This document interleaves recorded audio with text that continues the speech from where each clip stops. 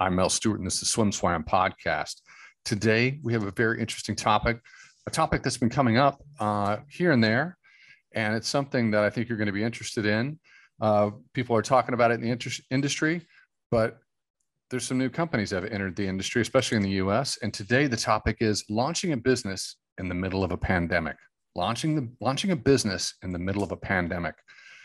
That's a Herculean move. That's a big flex. And there's a lot of reasons to do it. There's a lot of reasons not to do it, but we're going to talk about why you do it today. Today, we have some very interesting guests.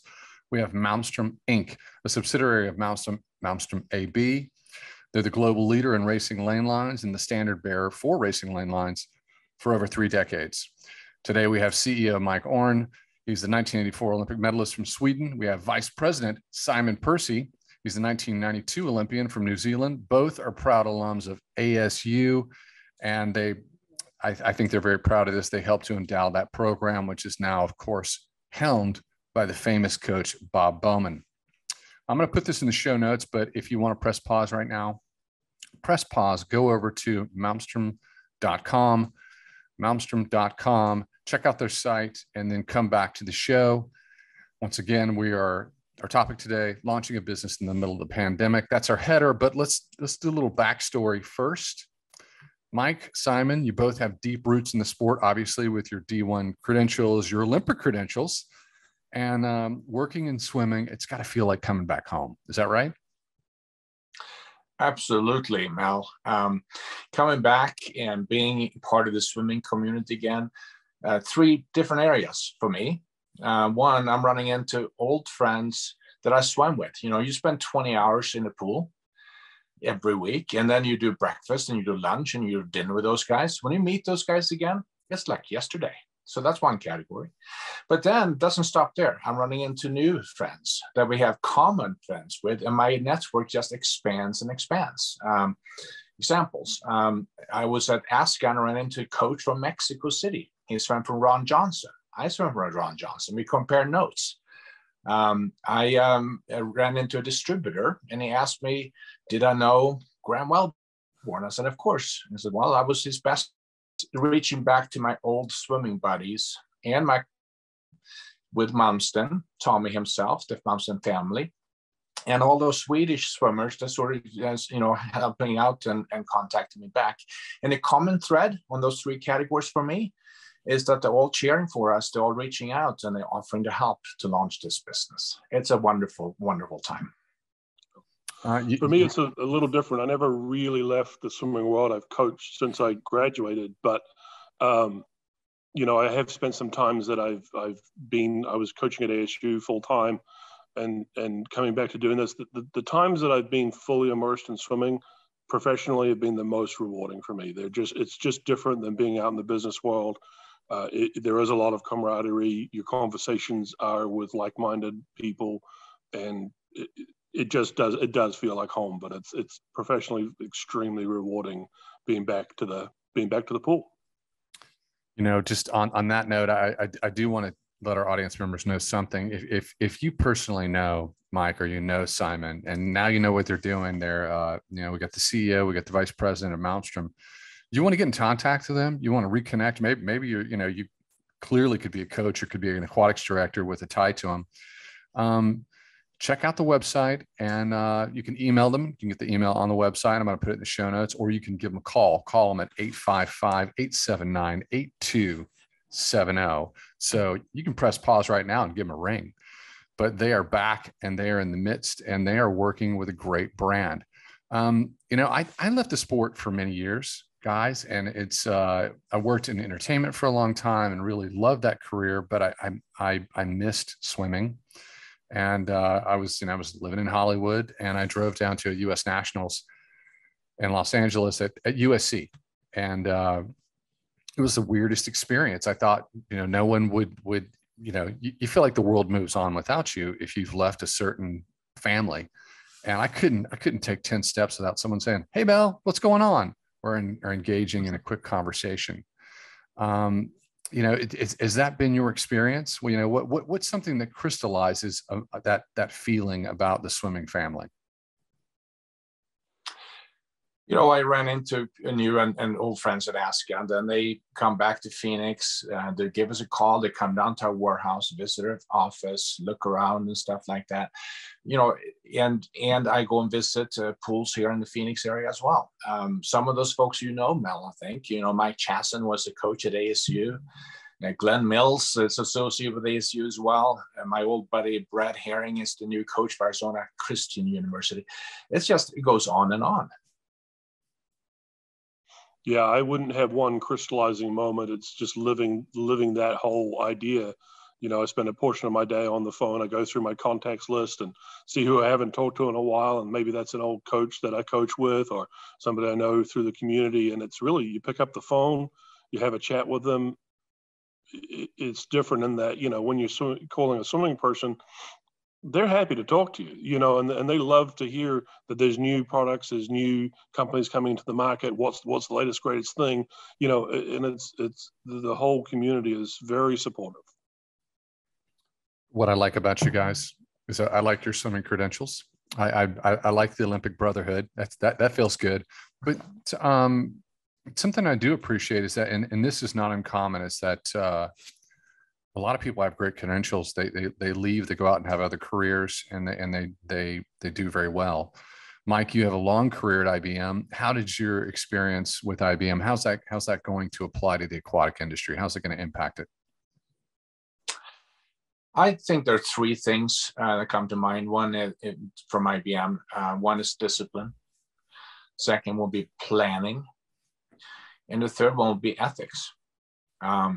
When I was at IBM, I ran a business within the IBM business. So you have to make decisions, and those decisions will have consequences. Some of those consequences live for a very, very long time. So I'm taking that, learning back into Malmsten and applying it here.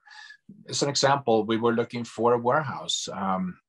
And that becomes a business decision that we're going to live with for a long time. How big do we need it to be? Can we live in it for 5 years? How high does it need to be? How do we keep it cool? Phoenix gets hot in the summer. So it's just business. And it's helpful to have run a business before.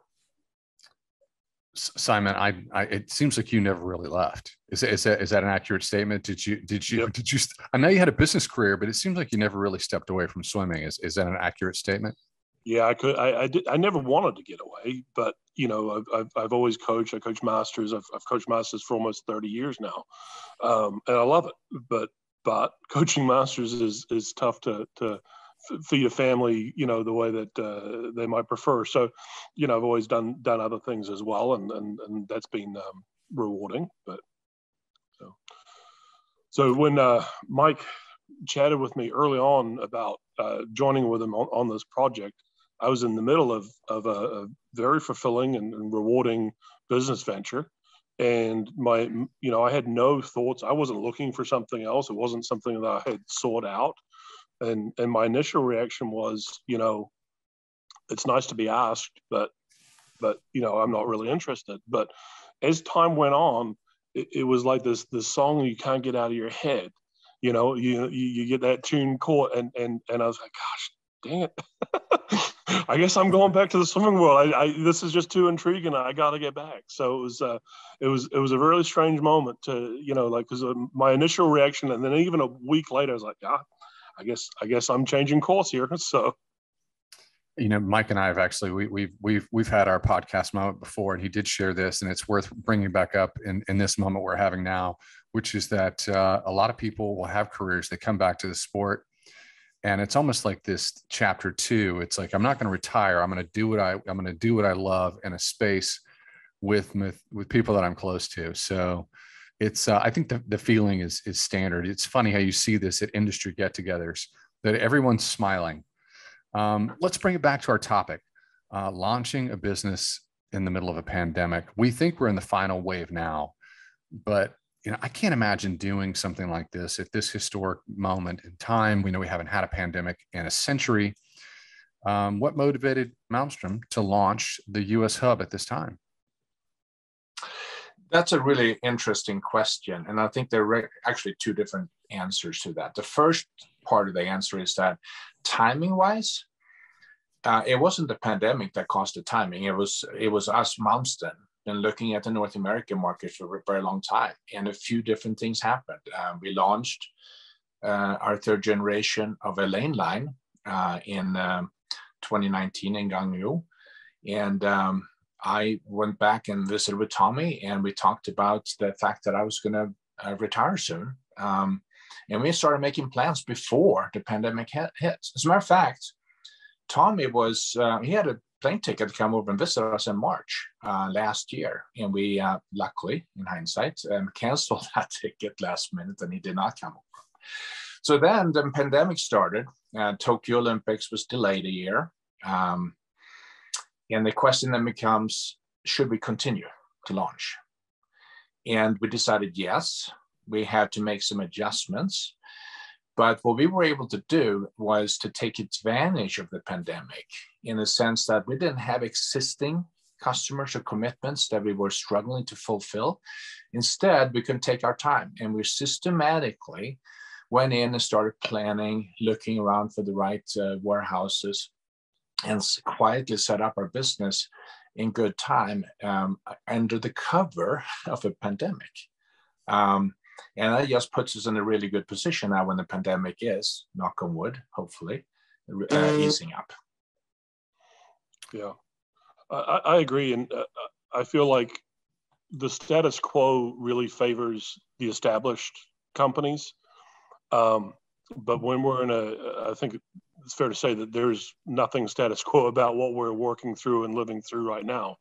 And I think there's a lot of opportunity in a disruption like this, especially for a company that's looking to, it's established in the rest of the world, but it's not established in the US. So we're the newcomer to the market, and there's opportunity in that disruption of patterns that we can take advantage of. You know, what's interesting is I can give you some context from my point of view, but I think we all felt this during the pandemic, certainly with companies, certainly with specific industries, but it seemed as though the pandemic was a truth serum. And that truth serum was, we found out very quickly who was resilient, who was smart, who was nimble.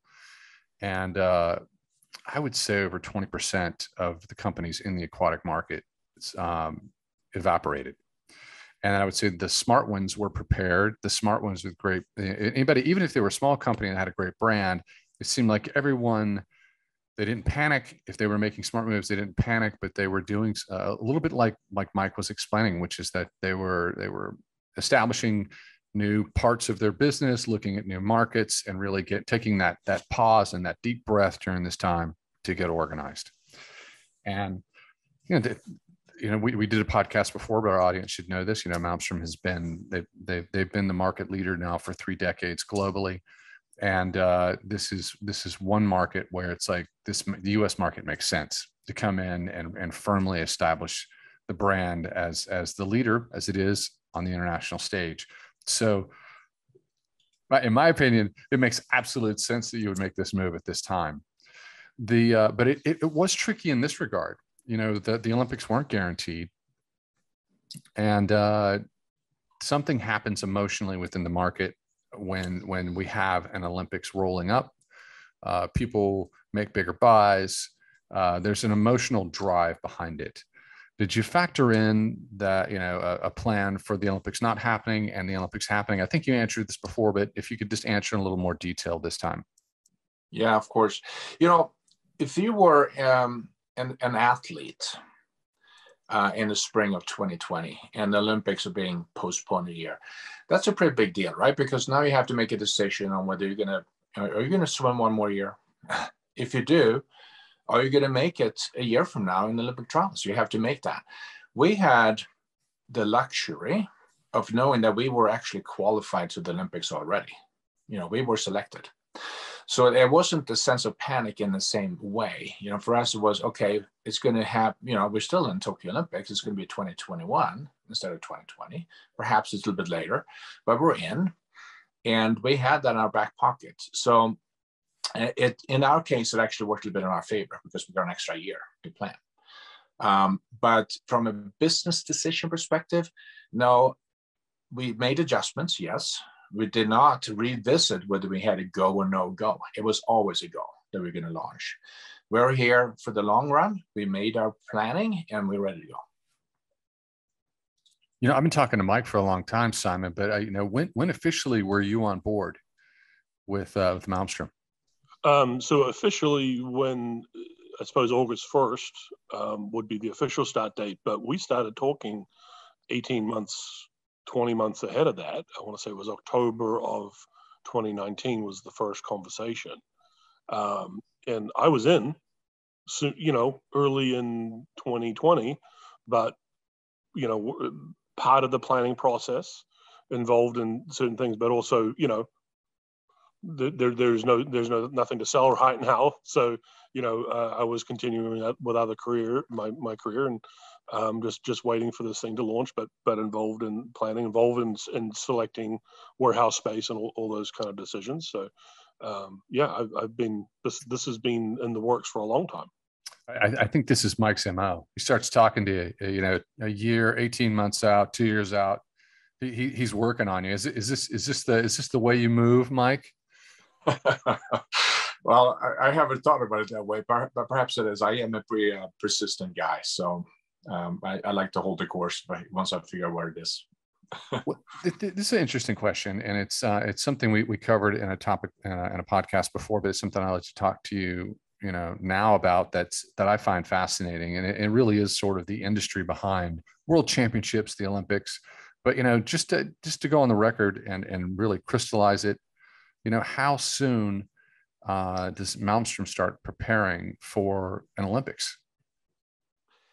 We start 3, maybe even 4 years before the Olympics. So, for example, and for the Tokyo Olympics going back, we had meetings with the Japanese Swimming Federation at the World Championships in Budapest in 2017. That was the first meeting. And then we did a visit, the Malmsten family did, to Tokyo in the spring of 2018. And we actually started delivering product in the fall of 2018. We sent over one of our chief technicians, Jens Svensson, to deliver the water polo field. And in the fall of 2018, set it up, get it, you know, get all the fine tuning done, because every pool is a little different. And we want to get an early start on those things. So 3 to 4 years out, now we are in the midst of preparing for Paris 2024. And, you know, it's old, you know, when do we ship? Where do we ship to? How much of the product do we ship? There's all those things that we need to go and do. Yeah, I'll go even one better than that. On Monday, Mike and I had a conversation about 2028 LA Olympics and the steps that we need to put in place to make sure that the field of play that we put in place, the lane lines that we put in place for those Olympics will be absolutely perfect. There's no bigger stage than the Olympics, especially for swimming. But when you're talking swimming Olympics, there's a, you know, people will watch that would never otherwise watch Olympics. So it needs to be perfect. We've started that conversation 7 years ahead of time. You know, how do we go back to our manufacturer to make sure the discs that we put on the lane line are perfect? So, you know, there's a lot of planning that goes into it, and it's never too early to be ready. Mike answered this. Thank you, Simon. Mike answered this in a previous question, but it's, you know, I got to call you guys out a little bit, and here's why. I have one physical product. I have a magazine, which is really a joy to do and fun, but it's a big responsibility. It's, you know, I've got hard dates. I got to ship. If people aren't receiving their product, they get upset. And so I have just tiny little window into an understanding of what it means to be on your side. You know, you talked about Paris in 2024, and you talk about, you know, you're prepping for LA, but the trials for national Olympic trials are like 30 months away. World Championships next year are really about 6 months away. Does that not stress you out? I wouldn't say it's stressing us out so much, but there's a sense of urgency because we have to get on it and be ready early. You know, if you're an Olympic defending champion and you want to go back to the Olympics again 4 years later or 3 years later, you're not going to win that gold medal automatically. We have the same sense. We delivered well to Tokyo and other Olympics before that, but we had to go back and prove ourselves again. So it's not so much that we're stressing, I wouldn't say, but it is one that is time to roll up our sleeves and get all those project plans in place and really be sure that we're ready well in advance. Yeah, you got to remember your days as a swimmer, that a swimmer or as a coach, that every day you can't stress out about the meet at the end of the season. All you can do every day is the best you can do. If you spend every day and string those days together and you prepare well and you think ahead and you keep that big goal in mind, that you'll be prepared. And there's no reason to stress at that point. Like if you don't do those things, then yeah, that's when you get stressed, when you know you haven't done the work. But I know when I was standing behind the blocks, or if I was coaching a kid that had done the work, I was never worried about their performance, that they were going to perform. But you do the work every day. There's a certain level of if you do good work, I always feel like it's honest work. And if you do the honest work, you can live with the results. And that is the beauty of the sport and what it's taught us. Malmsten has endless aquatic products, and you're just coming off the biggest platform in sport, the Olympic Games.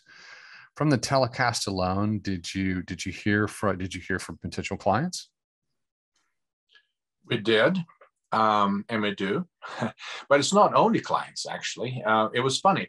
I had told my realtor that I was going to open up the business of doing swimming lane lines and such. And the Olympics comes on, she's watching it. She's not a swimmer, but she posts on Facebook and say, check out those swimming lane line dividers. Aren't they beautiful? It's one of those things, when you see it, you can't unsee it. But we have had examples like that. People call up or send us emails. One of the visible things from the Olympics are the marking cones on a water polo field of play, to indicate where the penalty shot is and such. And it's funny, people look us up and they find us and they ask, do you have those in stock and how much are they? And of course, every time I get a small request like that, there's always a potential to lead to something bigger. So yeah, I think the Olympics were very helpful for us in terms of getting a little bit of visibility. Yeah, people actually had to work quite hard to find us through those field of play cones, because there was no product labeling on them. They were blacked out because it was the Olympics. So they worked hard, and we nearly sold out of those right away. In fact, it just about broke my heart. I had to tell one prospective customer that we couldn't break up a set for them, unfortunately, because we were going to sell it. So, when you're a new company and you're telling somebody we can't sell you what you want, it breaks my heart. But a good problem to have. It's a good problem. Yes. It's a very good problem to have. We like those problems. I love it when someone calls and I can say, sorry, we're sold out. It was but it hurts. Everyone knows Malmsten. Even some people, even if they think they don't know Malmsten, they do know Malmsten. They especially in the United States. Going back to the famous story of the Swedes, the goggles, which everyone wore. If you didn't wear them, you weren't cool. But your presence in the U.S. market isn't as well established. People don't make the direct connection. How are you working to change that so that everyone in the U.S. knows, hey, when you're watching World Championships and Olympic Games, you're looking at our product? What are you doing about that? Well, to me, two things. One, we do a more classic marketing approach. We've taken out ads and doing various outreach with you, Mel, for Swim. We're also doing with the Association of Aquatic Professionals. We went to ASCA, we go out and do that. That's a sort of a must do, and it's very helpful. The other side is the outreach, personal outreach, and the word of mouth, and going out and talking to a coach, getting a water polo goal placed at the pool. Coaches talk. And the word spreads, and then next thing you know is that you get a call from somewhere you don't know, but they had run into our products or heard about a product from someone that we have spoken before. So it's the outreach and the networking that's perhaps a little bit more tangible as far as getting results on it, because it's something we actually hear and see directly. Yeah, it's interesting you brought up the Swedish goggles, because they're really generational and iconic in the sport. That kids today wear them a little bit less because there's a variety of other similar products today. But when we were growing up in the sport, that was it. That was the goggle of choice for most everybody. And there was, yeah, you're right. If you weren't wearing those, you weren't cool. But probably the other product you were wearing wasn't working as well either. So, Malmsten products work very well. You just have to remind people that, well, you remember the Swedish goggles, Malmsten makes those. But that's not the main thing they make. Mainly they make lane lines. So it's an easy connection to bring through. But, having that iconic product out there that everyone really does know is an advantage. It's a good thing. The funny thing, the Swedish goggles is it's actually really helpful, because we bring it. We brought them to Aska, and we had them sitting at the table. We offered them to people. Hey, come on over and grab a set of goggles, right? If you haven't used them before, you can check them out. But while you're here, why don't you look and see what else we have on the table, right? So it is one of those little things. It's not what I focus on so much to selling right now, but it is something that is something that most people can relate to, even some of the younger swimmers. It's I love it. I love any messaging, any marketing. Something that people might be surprised by. At SwimSwam, we advertise, and we were a content business, but we advertise on platform and off platform. But I might make 20 phone calls a day, and I'm always talking and connecting to people. But I believe in always being present in everyone's mind, so that when you have that conversation, it's a productive conversation. It's so as we stand right now, the pandemic is still ongoing, and while the market's moving forward, we're not at full steam. Although I'm seeing signs of that. I'm seeing it on my side in terms of sales, in terms of seeing a lot of camps. The camp market was a very vibrant market in swimming, and it was completely flat in 2020. Came back about 20% in 2021. I'm seeing now the camp market looks like it's going to be 100% or higher going into 2022, but demand still seems uncertain. I still feel the insecurity about the market. How are you managing that reality? What we manage is the fixed cost, the overhead, keep them at minimum. We don't have a lot of fixed costs that we have to pay every month, which is helpful. And then we spend the money on when we need to. If we have an opportunity to go and move some products, then we'll bring in folks and have it built, just in time, right? So we spend the money when we actually can make the money. So it's just living on shoestrings in a sense. We're ready to go and rock and roll when that time comes, but we don't have to build up a big set of a fixed cost quite yet. Yep. I want to interrupt you, Simon, but I just have to say this. I like the fact that you're in the warehouse. Never done a pod with video where I have so much product banks behind you with the lane lines. Kudos to you for framing that. Had you been planning that since we talked last week? Yeah, pretty much. so I do, but in direct contrast to what Mike said, we have a warehouse full of product. We are ready to go. So while I feel like we're in a really great position of being nimble, being able to move on a dime, but also being prepared that if an order comes in, we're ready to go. So we have items stocked and ready to sell. We have our supply chain moving along, prepared well in advance. That there's a balance between, fortunately, we are new to this market, but we are not new to the world, and Malmsten has done this before. So here our costs are low, but we do have a big brother that's pushing product in our direction, and it's been very helpful. But somebody calls up, we can get it done. There's an elephant in the room. It's something that's been in the news in the last 14 days, increasingly this past week, and it's that story that the U.S. workforce is they're sitting down, or they're slow to return to the office. And it's the idea that everyone's thought about the pandemic, they've thought through it, and they're rethinking their lifestyle. But I'm feeling it from all of the people that we work with, because they're trying to staff. We're trying to staff, and it's a little bit slower.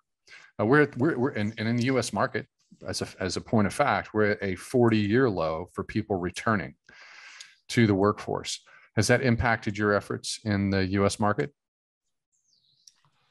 Well, while we were planning and looking for warehouse spaces and all that stuff, having people working from home had the side effect of there was no traffic on the roads. So we were able to actually cover quite a bit of territory and looking things around. But you're right, people are working from home now. Our business is such that we have to have people in the manufacturing warehouse in order to get things done. But we're lucky in that we have family members, both by blood and by community, that are interested on helping us out and coming in and doing the work that we need to get done. So we have a little bit of a queue up of folks who are interested in that. They're looking for a reason to get out of the house and come in and spend a little bit of time and make some money, right? And they can do that as a win-win. For us, we get the help just in time when we need it. For them, they can come in and work when it's a flexible time that works for them. And we both win because it is family and there's mutual trust when you do it that way. Yeah. Malmsten is a family owned and operated business. In fact, I could call up Sweden and talk to any number of Malmsten family members. They wouldn't necessarily understand my language coming from New Zealand, but I could talk to them. But so we've adopted that same philosophy. We're staying close to home, but we have some natural resources here in Arizona. There's universities close, and this is this type of work is perfect for a university student, for somewhere that's maybe taken a gap year or what have you. Come in for a few hours, get after it, get paid, and schedule as you please, and it seems to be working out pretty well. I like it. Now help me dream. Help me dream of the future. We're looking into our crystal ball. We're looking to the spring of 2024. We're on the eve of the Olympic Games. Where do you see Malmsten at that point in time? I like how you frame that as a dream. I like to dream, and I like to dream big. When I think about Paris 2024, I'm actually a little bit modest there. I think that we have a good chance to become one of the three, perhaps even one of the two top distributors or manufacturers rather for the aquatic equipment in water polo and in swimming. So I think that will set us in a good position where we will be in the mind of many of the buyers in the North American market. But that will set us up into the next quad. Think 2028 in Los Angeles. I want to be in a position where we're well known enough where we can start partnering with the community and work together to prepare for making 2028 an absolutely awesome Olympic Games. I was privileged to be at the 1984 Olympic Games in Los Angeles. I have marked my calendar because I want to go back to Los Angeles for the Olympic Games again in 2028. Big celebration, big moment. Let me before Simon comes in here and has a final word. Just in terms of context, if you guys are listening, some people might not be old enough to remember this, but after the boycott in 1980, there was a lot of discussion about the Olympics perhaps being dead and it being over, and it really didn't make sense in the marketplace. And Uber Roth came in and managed the 84 games, and the 84 games is held up as one of the most successful Olympics in history, in modern Olympics. But everyone that I talk to thinks that looks at 2028 and saying, this is going to come fast and it's going to be a big moment in sport. Strap in, Simon. Are you ready? We're ready. Yeah. I feel by 24, by Paris, then Malmsten will be a name that will be automatically on any aquatics director's desk I need new lane lines. Who do I call? You know, there's a couple right now. We're not on that list right now, probably, but we will be by 2024. By 2028, that's one of the greatest things about this country is that there's so much opportunity here. There's so much innovation in this country. There's so much drive to make things successful. I have no doubt that the 2028 Olympics will be another defining moment in LA, and we're just looking forward to being a part of that. Well, I'm gonna work from what you just said there. If you're an aquatics director or coach and you're making your purchasing decisions for lane lines or water polo equipment, contact Mike or Simon at Malmsten. You can go to the website, malmsten.com. You can email them or call them at 855-879-8270. Before we shut down, do you guys have any parting thoughts? Mel, as always, it's a pleasure to talk to you. I love to have this little discussion in here, and I'm just so glad to be back in the aquatics business and the swimming business and talking to old swimming friends like yourself, Mel. So thank you very much for having us on.